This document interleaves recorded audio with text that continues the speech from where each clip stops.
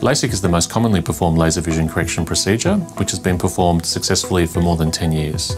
The LASIK procedure involves two steps. The first step is creating a flap in the cornea, and at Sydney Cornea Clinic we perform this with a laser. There is no blade involved. The second step of the procedure is using the second laser, which changes the shape of the cornea to reflect the prescription that you wear normally in your glasses or in your contact lenses.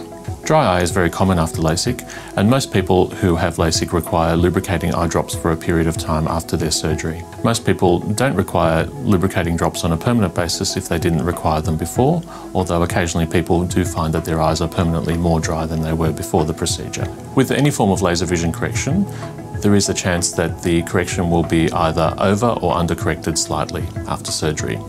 If this occurs, we perform an enhancement procedure, usually between 3 and 6 months after the original procedure, to fine-tune the original prescription. The risk of requiring an enhancement is higher if your prescription to start with is higher. The recovery time after LASIK is relatively short. Most people see very well the next day after LASIK surgery.